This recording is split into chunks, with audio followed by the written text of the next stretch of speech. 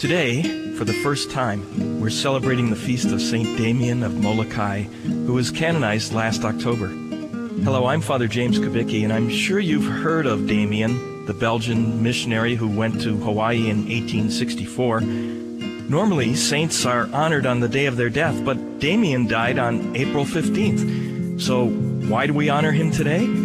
Well, May 10th is the day in the year 1873 when he volunteered for the great work of charity for which he is known. Here's how Pope Benedict put it when he canonized Damien last year. Not without fear and repugnance, he chose to go to the island of Molokai to serve the lepers who lived there, abandoned by all. Thus, he was exposed to the disease from which they suffered. He felt at home with them. The servant of the word consequently became a suffering servant, a leper with the lepers for the last 4 years of his life. In order to follow Christ, Father Damien not only left his homeland, but also risked his health.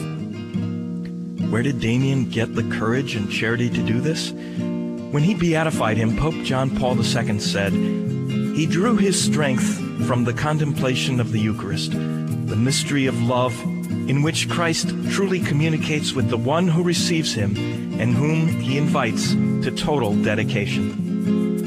So, while you and I may not be called away from our homes to serve lepers in far-off places, we are called to love in a selfless way. And the power to do that's found where St. Damien of Molokai found it, in the Holy Eucharist.